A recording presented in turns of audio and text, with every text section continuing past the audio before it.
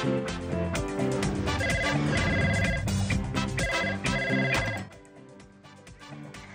viewers, welcome and welcome to Azhaikalam Samaikalam with me Kanimoli. Every day நம்மளோட ஷோல வந்து இன்ட்ரஸ்டிங்கான tips ரெசிபிலாம் வந்து chef சொல்லிட்டு இருக்காரு. நீங்களும் சமையல் சம்பந்தப்பட்ட நிறைய குறிப்புகள் ஆகட்டும் இல்ல டவுட் ஆகணும் கேட்டு தெரிஞ்சுக்கிறீங்க. ஸோ இன்னைக்கும் நீங்க வந்து கால் பண்ணி கேட்கலாம். நீங்க டயல் பண்ண வேண்டிய நம்பர் 04445969438. இன்னைக்கு நம்ம ஷோல ஷெஃப் பிரகாஷ் இருக்காங்க. வணக்கம் ஷெஃப். வணக்கம்மா. எப்படி இருக்கீங்க ஷெஃப்? நல்லா இருக்கேன். நீங்க எப்படி இருக்கீங்க? நான் ரொம்ப நல்லா இருக்கேன் ஷெஃப். சோ இன்னைக்கு என்ன ரெசிபியோட ஸ்டார்ட் பண்ண போறோம்? இன்னைக்கு வந்து நம்ம வெயில் காலம்லாம் ஸ்டார்ட் ஆகுதுல, ஒரு முக்கியமான வந்து நீர் ஆகாரம், அதாவது நீர் மோர் அப்படின்னு சொல்லுவாங்க. நீர் மோரே வந்து நீர் ஐ மீன் தண்ணியா தான் இருக்கும். அதுதான் அது நீர் மோர் அப்படின்னு சொல்லுவாங்க. Okay chef. சரி, நீர் மோர் வந்து எல்லாரும் வீட்டில் செஞ்சு பாருங்க. முக்கியமான இந்த வெயில் காலத்துக்கு ஒரு 3 ஜூஸில் இதுவும் ஒரு ஃபர்ஸ்ட் ஜூஸ். இதை எடுத்துக்கிட்டாவே போதும், உடம்பு சூட்டை ரொம்ப தணிக்கும். அடுத்தது வந்து எலுமிச்சம்பழம், அடுத்தது வந்து இளநீர். இது 3 தான் வெயில் காலத்துக்கு ரொம்ப ரொம்ப ஹெல்ப் பண்ணக்கூடியது. இதை 3த்தையும் அதிகமாகவே எடுத்துக்கிட்டாவே போதும். இப்போ நீர்மோர் எப்படி செய்யணும்னு நான் சொல்கிறேன். ரொம்ப சிம்பிள் தான். அதில் வந்து டிப்புன்னு பார்த்தீங்கன்னா இஞ்சி இருக்குல்ல, அதை சேர்த்தாவே போதும், அவ்வளோ டேஸ்ட்டு கிடைக்கும்.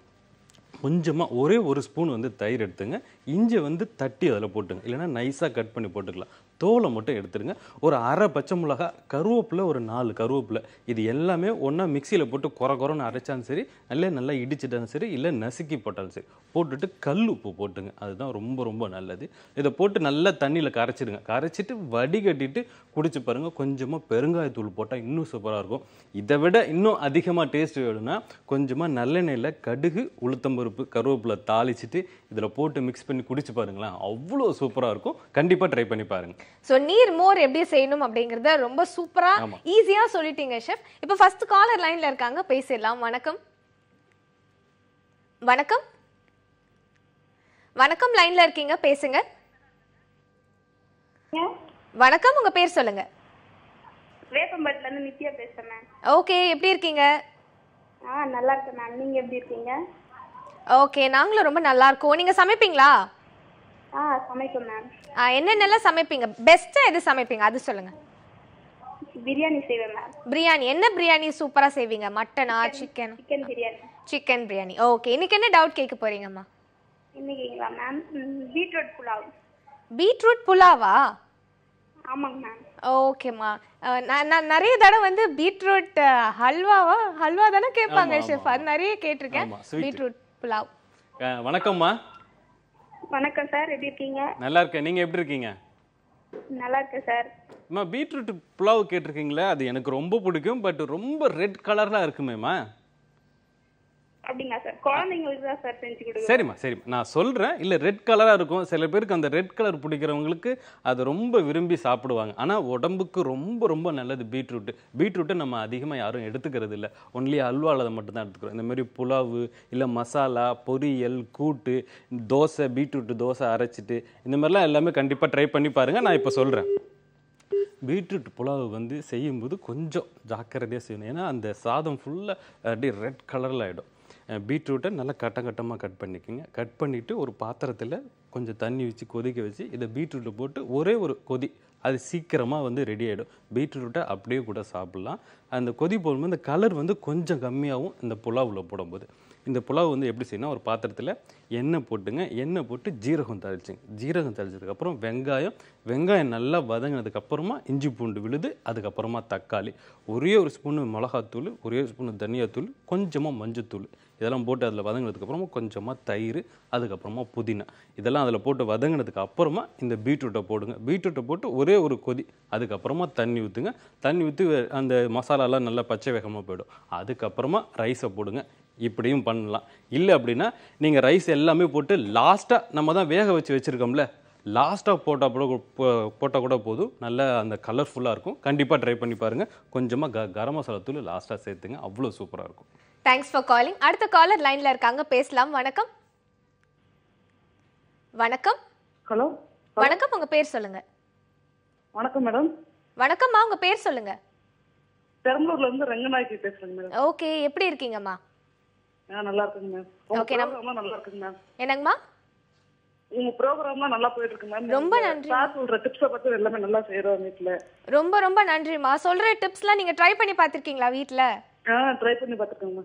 ஓகேம்மா, இன்னைக்கு என்ன ரெசிபி கேட்க போறீங்க? ஒரு கருவேப்பிலை குழம்பு எப்படி வைக்கிறது? கருவேப்பிலை குழம்பு. ஆமாங்க. ஓகேம்மா, ஷெஃப் சொல்வாங்க. வணக்கம்மா சார். நல்லா இருக்கீங்களா சார்? நல்லா இருக்கேன். நீங்க எப்படி இருக்கீங்க?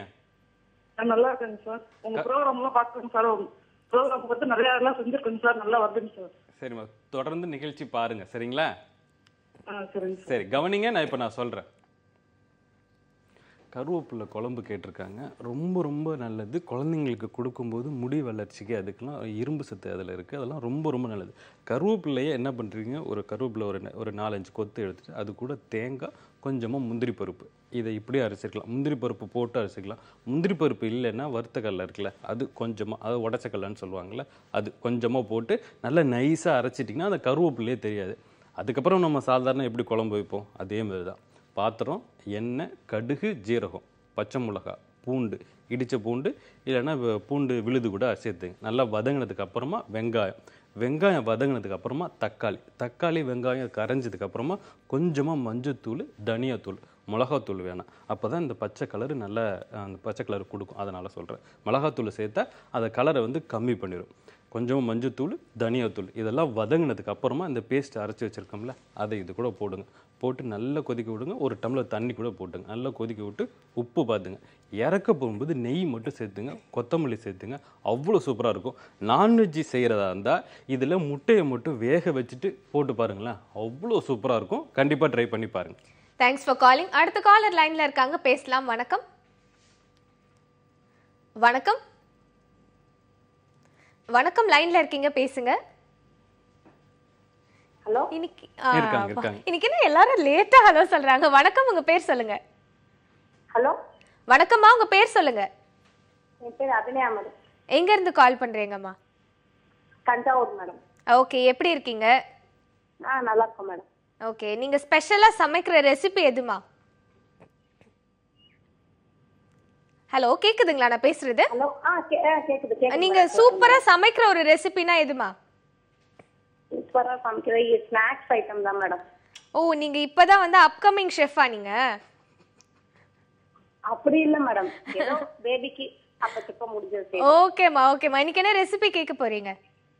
மேடம், பொட்டேட்டோ சிப்ஸ் போட்டோன்னா மொறுன்னு இருக்கு. அப்புறம் ஒரு 5 மினிட்ஸ்ல பதத்து போயிடுது. ஓகே, சோ எப்படி லாங் லாஸ்டிங்கா எப்படி கிறிஸ்பியா இருக்கணும்னு கேட்க போறீங்க? Yes madam. ஓகேமா, ஷெஃப் சொல்வாங்க. வணக்கம்மா.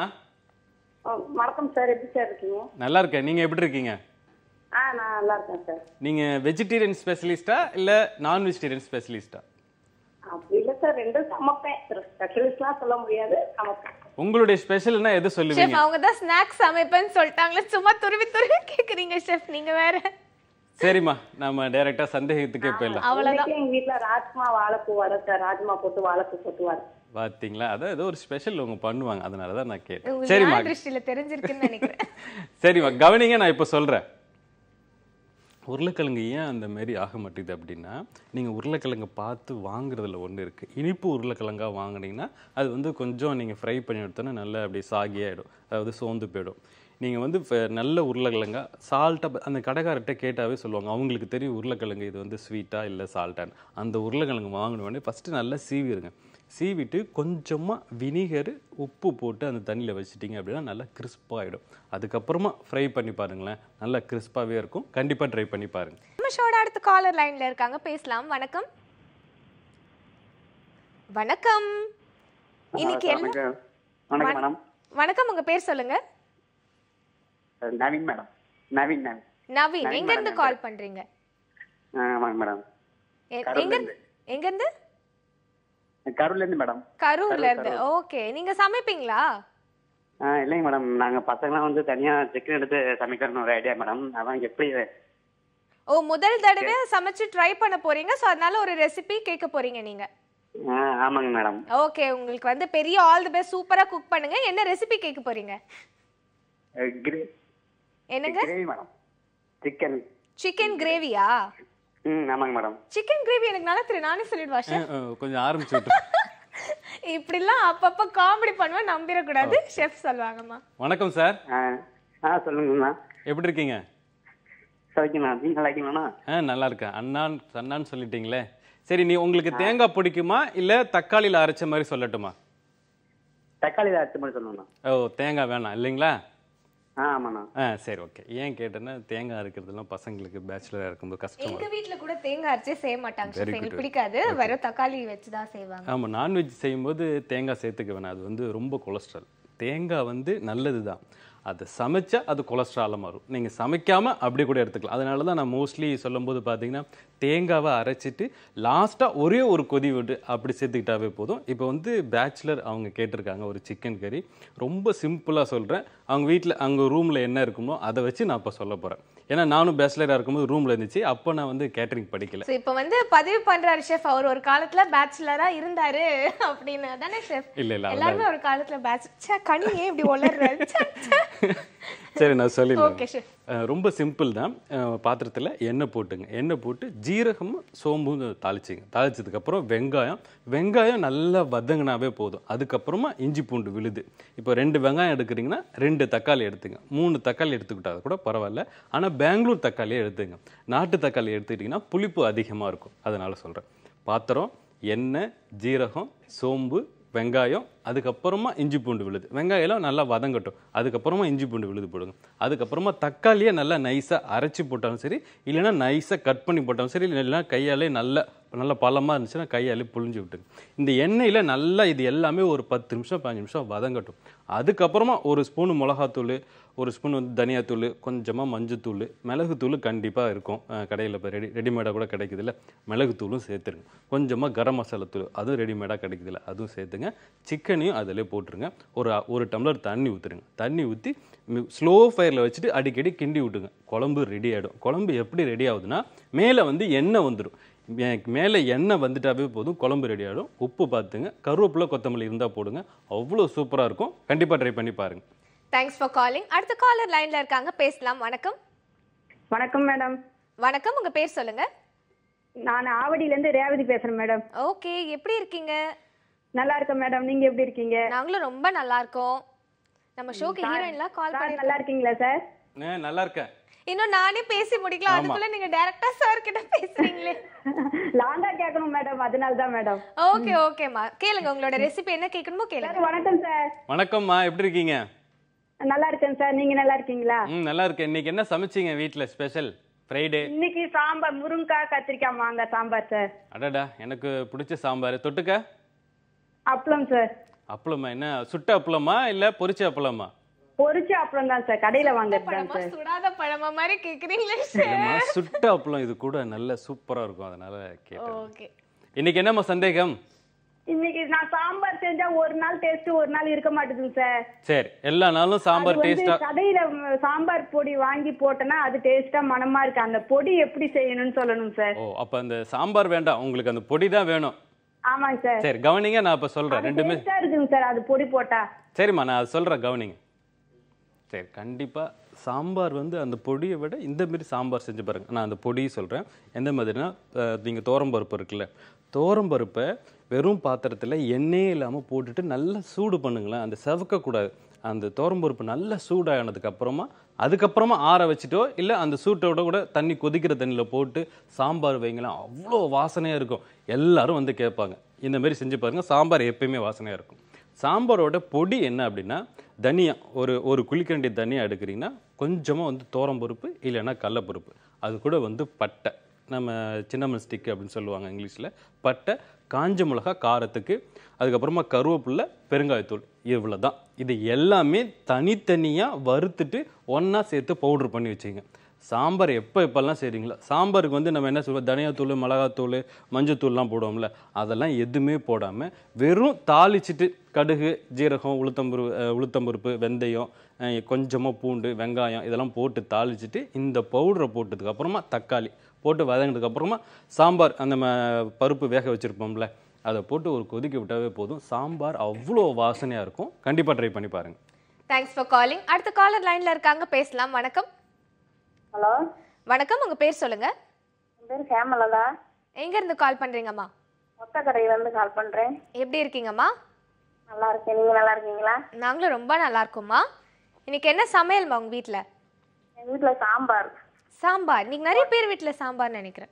வெள்ளிக்கிழமை செவ்வாய்க்கிழமை சாம்பார் தான். ஓ அப்படி. ஓகே ஓகே ஓகே ஓகேம்மா. இன்னைக்கு என்ன டவுட் கேட்க போறீங்க? நாங்க வீட்டுல மாவாட்டி சேல்ஸ் பண்றோம். ஓகே. ஒரு படிக்கு எவ்வளவு உளுந்து அப்படின்னு கேட்கணும். சரிங்கம்மா, ஷெஃப் சொல்லுவாங்க. ஓகேம்மா ஓகேம்மா. ஷெஃப் அதுக்கு முன்னாடி எனக்கு ஒரு பதில் சொல்லாம ஏன் அப்படி ஒரு சிரிப்பு சிரிச்சீங்க? அப்படியான்னு கேட்டதுக்கு குலுங்கி குலுங்கி சிரிக்கிறீங்க. இல்ல நான் சிரிக்கலமா, நேர்கிட்ட பேச. நம்ம அப்புறம் டீல் பண்ணிக்கோ. நீங்க ரெசிபி சொல்லுங்க. வணக்கம்மா. வணக்கம். எப்படி இருக்கீங்க? நல்லா இருக்கீங்களா? நல்லா இருக்கேன். நீங்க எப்படி இருக்கீங்க? நல்லா இருக்கேன். எப்படி ஒரு 1000 தடவை உங்களுக்கு கால் பண்ணிருப்போம். இன்னைக்கு தான் லைன் கிடைச்சிருக்கு. ரொம்ப சந்தோஷமா இருக்கு. சரிம்மா. எனக்கு ரொம்ப சந்தோஷமா இருக்கு. 1000 தடவை இல்லாம 1001வது தடவை கிடைச்சிச்சு லைன். தொடர்ந்து நிறைய பேர் ட்ரை பண்றாங்களா, அதனால இருக்கும். தொடர்ந்து ட்ரை பண்ணுங்க. சரிங்களா? சரி, ஓகே. என்ன சந்தேகம்? கூட நாங்க செஞ்சு பாத்துருவோம். அப்படிங்களா? சரி. ஒரு நோட் எடுத்து எழுதிறது. Very good. எல்லாமே செஞ்சும் பாருங்க ஃப்ரீயா இருக்கும்போது. சரி. இப்போ என்ன சந்தேகம்? எனக்கு அரிசி எவ்வளவு போடணும், உளுந்து எவ்வளவு போடணும், பச்சரிசி எவ்வளவு போடணும்னு சொல்லுங்க. வீட்டுல மாவு சேல்ஸ் பண்றேன். ஆனா வெயிலுக்கு சீக்கிரமா புளிச்சிருது. இட்லிக்கா தோசைக்கா? இட்லிக்கு. ரெண்டுக்குமே தான். இட்லிக்கு மட்டும் சொல்லுங்க. சரி. இன்னொரு நாள் தோசைக்கு கேளுங்க. சரிங்களா? சரி கவனிங்க, நான் இப்போ சொல்றேன். இட்லிக்கு வந்து பாத்தீங்கன்னா 1 கிலோ அரிசி, பச்சரிசி, இட்லி அரிசினே இருக்கும். இட்லி அரிசி கிடைக்கலன்னா பச்சரிசி சேர்த்துங்க, ரொம்ப நல்லது. 300 கிராம் உளுந்து. இது ரெண்டுமே தனித்தனியாக நல்லா கழுவிட்டு ஊற வச்சுருங்க. உளுந்து அரைக்க போகும்போது ஐஸ் தண்ணி போட்டு அரைச்சிங்கன்னா சீக்கிரமாக புளிக்கலன்னு அப்படின்னா இந்த வெயில் காலத்துக்கு கண்டிப்பாக அது வந்து அப்படியே இருக்கும். அதனால தான் ஐஸ் கியூப்ஸ் போட்டு அரைக்க சொல்கிறேன். அதுமாரிக்கு இட்லியும் நல்லா சாஃப்டாகவே வரும். நீங்கள் வந்து அரிசி அரைக்கிறீங்களே அதுக்குள்ளே கூட ஐஸ் கியூப்ஸ் போட்டு அரைக்கலாம். ஏன்னா இந்த வெயில் காலம் இருக்குல்ல, அதனால சொல்கிறேன். 1 கிலோ அரிசி, 300 கிராம் உளுந்து. ஃபஸ்ட்டு அரிசியை கிரைண்டரில் போட்டு ஐஸ் தண்ணி போட்டு ஐஸ் கட்டி போட்டாங்கன்னா இன்னும் சூப்பர். அது வந்து சூடு ஆகக்கூடாது, அதை மட்டும் பார்த்துருங்க. அந்த சைடில் தொட்டு பாருங்கள், கிரைண்டர் அரைக்கிறீங்களே அப்போ சைடில் தொட்டு பார்த்தீங்கன்னா கொஞ்சம் ஜில்லுன்னு இருக்கும். அந்தமாரி எப்பயுமே நீங்கள் அரைச்சி எடுக்கிற வரைக்கும் ஜில்லுன்னே இருக்கட்டும். ரவை எப்படி இருக்கும் அந்த பதத்தில் அரிசி அரைச்சி எடுத்துருங்க. அதுக்கப்புறமா உளுந்து போட்டோடனே ஐஸ் கியூப்ஸும் போடுங்க. அது நல்லா அதிலே நல்லா அரைஞ்சிரும். இல்லை எனக்கு சரியாக உளுந்து இல்லைன்னா மிக்சியில் ஐஸ் கியூப்ஸ் போட்டு ஒரு குறைன்னு அரைச்சிட்டு அதுக்கப்புறமா கிரைண்டரில் போட்டிங்கன்னா இன்னும் நல்லா நைஸாக அறியும். கண்டிப்பாக ட்ரை பண்ணி பாருங்கள், ரொம்ப சூப்பராகவே வரும். நம்ம ஷோட அடுத்த காலர் லைனில் இருக்காங்க, பேசலாம். வணக்கம். ஹலோ வணக்கம், உங்கள் பேர் சொல்லுங்க. விழுப்புரத்துலேருந்து பேசுகிறோம், ஒரு அம்மா பேசுகிறோம். ஓகேம்மா, எப்படி இருக்கீங்க? நல்லா இருக்கிறோம் மேடம். நீங்க நல்லா இருக்கீங்களா? நானும் ரொம்ப நல்லா இருக்கேன். ரொம்ப ஹாப்பியா பேசுற மாதிரி தெரியுதே. ஆமா, எவ்வளவு நேரமா ட்ரை பண்ணிட்டே இருக்கேன், இப்பதான் லைன் கிடைச்சிருச்சு. அப்படியே ட்ரை பண்ணி ஒரு வழியா லைன் கிடைச்சிருச்சு. ஓ, ரொம்ப சந்தோஷமா உங்ககிட்ட பேசினதுல. இன்னைக்கு என்ன சமையல் உங்க வீட்ல? சாம்பார், ரசம், கேரட் பீன்ஸ் பொரியல். தொடர்ந்து 3 காலர்ஸ் வீட்ல இன்னைக்கு சாம்பார். ஓ ஆமால, ஃப்ரைடே நான் மறந்துட்டேன், சாரி. ஓகேம்மா, இன்னைக்கு என்ன ரெசிபி கேட்க போறீங்க? கொள்ளு பொடி கேட்கணும் மேடம். கொள்ளு பொடி? ஆமாங்க மேடம். ஓகேம்மா, கொள்ளுல வச்சு பொடி. ஓகேம்மா, ஷெஃப் சொல்வாங்க. வணக்கம்மா. சார் எப்படி இருக்கீங்க சார்? நல்லா இருக்கம்மா, நீங்க எப்படி இருக்கீங்க? நல்லா இருக்கிறோம் சார். உங்க ப்ரோக்ராம் ரொம்ப நல்லா இருக்குது, தொடர்ந்து பாருங்க. எல்லாம் செஞ்சு பாத்துருக்கீங்களா? செய்யறோம் சார். இட்லி எல்லாம் எப்படி வந்திருக்கு? நல்லா இருக்கு சார். சரி. கொள்ளு பொடி கேட்டிருக்கீங்க இல்லைங்களா? ஆமாங்க சார். அப்புறம் ஒண்ணு கேட்கணும் உங்ககிட்ட. வந்து எல்லாம் வந்து கொஞ்சம் ஹெல்த்தியான ஃபுட்டா சொல்லுங்க, வெயிட் லாஸ் ஆகிற மாதிரி கொஞ்சம் ஆர்கானிக் வச்சு ஏதாவது சொல்லுங்க சார். அப்படிங்களா? சரி கவனிங்க, நான் அதுவும் சொல்றேன். கொள்ளு பொடி சார் எனக்கு செய்யணும் சார். இன்னைக்கு இதை சொல்லிடுறேன், இன்னொரு நாள் நல்லா ஹெல்த்தியா அதெல்லாம் சொல்றேன். சரி ஷெஃப், இதுவும் ஹெல்தி ஃபுட் தானே ஷெஃப்? இதுவும் ஹெல்தி ஃபுட் தான், நிறைய எடுத்துக்க கூடாது அதனால. ஓகே. கொள்ளு பொடி கேட்டிருக்காங்க. கொள்ளு பொடி ரொம்ப சிம்பிள் தான். அது கூட இன்னொரு பவுடர் சேர்த்துக்க சொல்கிறேன். வெறும் கொள்ளு பொடி சாப்பிடும்போது அது தவட்டிப்படும். அதனால் பாசி பருப்பு இருக்குல்ல, அதுவும் சேர்த்துங்க. கொஞ்சமாக பூண்டு, ஃப்ரை பண்ண பூண்டு. வெறும் கொள்ளு இருக்குல்ல, கிராம் தால் சொல்லுவாங்க, அந்த கொள்ளை வாங்கிட்டு ஃபஸ்ட்டு க்ளீன் பண்ணுங்கள். அதிலெல்லாம் கல் நிறைய வருது, நான் பார்த்துருக்கேன், அதனால் சொல்கிறேன். ஃபஸ்ட்டு க்ளீன் பண்ணிவிட்டு அதுக்கப்புறமா அதை கழுவிட்டு ஒரு நாள் காய வச்சுருங்க வெயிலில். அதுக்கப்புறமா ஒரு பாத்திரத்தில் போட்டு நல்லா சூடு பண்ணுங்க, நல்லா வறுத்து எடுங்க. கலர் மட்டும் வரக்கூடாது. எப்போ நீங்கள் ஒரு பொருள், நான் சொல்கிறேன்ல சில டயத்துலலாம், நல்லா வறுத்து எடுங்க. அப்போ கலர் வராமல் எண்ணெயை ஊற்றாமல் நல்லா சூடு பண்ண சொல்கிறேன். அந்த பச்சை வேகம்லாம் போயிடும். அதே மாதிரியே பாசிப்பருப்பையும் ரெண்டையும் தனித்தனியாக எடுத்துங்க. பூண்டு இருக்குல்ல அதை ஆயிலில் அந்த தோலோட போட்டாலும் சரி இல்லை தோல் இல்லாமல் போட்டாலும் சரி ரெண்டுமே போடும்போது ஒரு தட்டு ஒரு நசுக்கிட்டு போட்டால் தான் அதை ஃப்ரை பண்ணி எடுக்கும்போது அது கரெக்டாக இருக்கும். இல்லைன்னா வெடிக்கும். அதை மட்டும் கொஞ்சம் ஜாக்கிரதையாக பார்த்து பண்ணுங்கள். இது எல்லாத்தையும் அந்த பூண்டு ஆயிலில் ஃப்ரை பண்ணி எடுத்தோன்னே ஒரு அரை நாள் விட்டுருங்க. அந்த எண்ணெயெலாம் போயிடும். அதுக்கப்புறம் மூணுத்தையும் ஒன்றாவே சேர்த்துங்க. காரத்துக்குலாம் அதெல்லாம் எதுவுமே வேண்டாம். காரத்துக்கு வேணும்னா நீங்கள் வேணால் கொஞ்சமாக சில்லி பவுடர் போட்டுக்கலாம். இல்லைன்னா 2 சிவப்பு மிளகா இருக்குல்ல அதை கிள்ளி அதையும் நல்லா எண்ணெயே இல்லாமல் வறுத்து எடுத்துட்டு எல்லாமே பவுடர் பண்ணி வச்சுருங்க. என்றைக்காவது வாரத்தில் ஒரு நாள் சாதத்தில் சுடு சாதத்தில் இதை போட்டு கொஞ்சமாக நெய் இல்லைன்னா நல்லெண்ணெய் போட்டு மிக்ஸ் பண்ணி சாப்பிட்டிங்கன்னா உடம்புக்கு அவ்வளோ நல்லது. கண்டிப்பாக ட்ரை பண்ணி பாருங்கள். Thanks for calling. அடுத்த காலர் லைன்ல இருக்காங்க, பேசலாம். வணக்கம். ஹலோ வணக்கம், உங்க பேர் சொல்லுங்க. என் பேர் சீதா மேடம். எப்படி இருக்கீங்கம்மா? நல்லா இருக்கேன் மேம். ஓகே, உங்களோட டிவி வால்யூம் குறைச்சிட்டு பேசுறீங்களா? டிவி வால்யூம் கம்மி தான் மேம் வச்சிருக்கோம். நான் பேசுறது எனக்கே கேக்குது, நீங்க பொய் சொல்றீங்க தானே? சரிம்மா, ஓகே. எப்படி இருக்கீங்கம்மா? நல்லா இருக்கேன் மேம். நீங்க எப்படி இருக்கீங்க? நானும் ரொம்ப நல்லா இருக்கேன். இன்னைக்கு என்ன சமையல் உங்க வீட்ல? எங்க வீட்ல சாம்பார் மேம். சாம்பார். உங்க வீட்லயும் சாம்பார். ஓகேம்மா. இன்னைக்கு என்ன ரெசிபி கேட்க போறீங்க? எல்லாரும் சாம்பார் சொல்லி நானும் ரொம்ப குழப்பத்துல இருக்கேன். இன்னைக்கு என்ன ரெசிபிமா? வடகம் போடுறது எப்படின்னு கேக்குறேன் மேம். என்னதுமா? பச்சரிசி மாவுல வடகம் போடுறது எப்படின்னு கேட்டாங்க. ஓகே ஓகேம்மா, ஷெஃப் சொல்வாங்க. வணக்கம்மா. வணக்கம் சார். எப்படி இருக்கீங்க? நல்லா இருக்கேன் சார். நீங்க எப்படி இருக்கீங்க? நல்லா இருக்கேன். என்ன சாம்பார் வச்சீங்க? சாம்பார்னு சொல்லீங்க, ஆனா என்ன சாம்பார்னு சொல்லலையே. அது சார் நீங்க சரியா தெரியல. கத்திரிக்காய். சரி, ஓகே. அவங்க வத்தல் கேட்டிருக்காங்க. பச்சரிசியில் வத்தல் ரொம்ப ரொம்ப நல்லது. அதில் தான் செய்யணுமே. சில பேர் புழுங்க அரிசியில் செய்கிறாங்க. பச்சரிசியில் செஞ்சால் உடம்புக்கு ரொம்ப ரொம்ப நல்லது. அந்த பச்சரிசி மாவை பச்சரிசி வாங்கிட்டு கழுவிட்டு வெயிலில் காய வச்சுட்டு அதுக்கப்புறமா குறைன்னு அரைச்சிருங்க. அதுக்கப்புறம் ஒரு பாத்திரத்தில் தண்ணி போட்டு இதை போட்டுங்க. நல்லா மாவை போட்டு கொஞ்சம் கொஞ்சமாக கலரணும். ஒன்றாவே போட்டு கலரக்கூடாது. கொஞ்சமாக அதில் பூண்டு இடித்து போட்டுக்கலாம், கொஞ்சம் இஞ்சி போட்டுக்கலாம், கொஞ்சம் ஓமம் போட்டுக்கலாம், கொஞ்சம் வெங்காயம் கூட போட்டுக்கலாம். போட்டுட்டு நல்லா கிண்டுங்க. உப்பு மட்டும் பார்த்துங்க. பெருங்காயத்தூளும் போட்டுக்கிட்டால் இன்னும் நல்லாவே இருக்கும். இதெல்லாம் போட்டு நல்லா கிண்டிட்டு அதுக்கப்புறமா நீங்கள் வத்தல் எப்படி புளிவீங்களோ அதுமாரி புளிஞ்சு பாருங்கள். உடம்புக்கு ரொம்ப ரொம்ப நல்லது. கண்டிப்பாக ட்ரை பண்ணி பாருங்கள். Thanks for calling. இன்னைக்கு எல்லாருமே பார்த்தீங்கன்னா ரொம்ப ஹெல்த்தியான ரெசிபியாக கேட்டாங்க. ஸோ அப்படியே ஆரோக்கியத்தில் இன்னைக்கு மூழ்கிட்டோன்னு நினைக்கிறேன். சூப்பராக எங்களுக்காக ரெசிபியாக சொன்னீங்க. ரொம்ப ரொம்ப நன்றி ஷெஃப். இதே மாதிரி வேற ஒரு இன்ட்ரெஸ்டிங்கான எபிசோடில் சந்திக்கிறேன். அதில் this is Kanimozhi signing off. அழைக்கலாம் சமைக்கலாம்.